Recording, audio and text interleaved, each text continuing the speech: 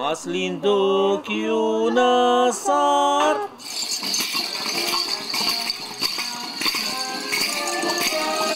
Es una tradición que está por cumplir 6 décadas. Meta la cara que ahí se le mira, ¿verdad? Diablo se te por un lado, estamos bien. Año tras año, la mayordomía presenta una nueva obra, la cual se desarrolla en la iglesia central de Santo Tomás, cada 24 de diciembre por la noche. Todos los años mantenemos esta tradición del nacimiento del niño Jesús, representado a través del baile de los pastores. Nuestro objetivo como tal es la evangelización a través de las tradiciones. En la pastorela participan niños, niñas y jóvenes de distintos barrios y colonias de Santo Tomás, con el objetivo de mostrar a través del drama el nacimiento del Niño Dios y un compromiso con la evangelización.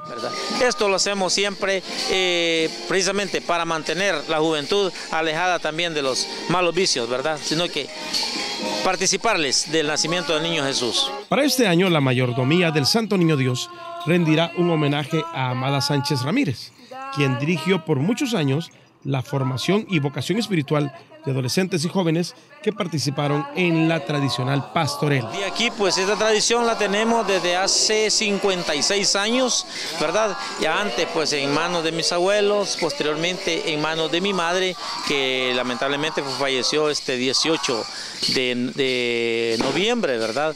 Precisamente el día que íbamos a empezar a ensayar con los muchachos.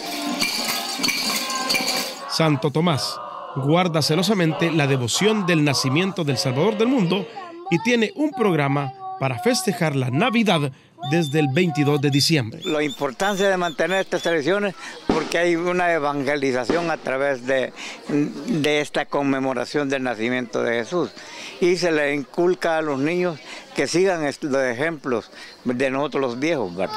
Ororo, parente, aunque negra, pero gente. Dios escogió a María y para ser un instrumento para venir a dar a luz a nuestro Salvador, ya que fue una mujer muy humilde y trabajadora que Dios puso su mirada en ella. Volando de rosa en rosa y comiendo rica miel. El día se llevará el día a cabo el día 24 de diciembre a las 8 de la noche.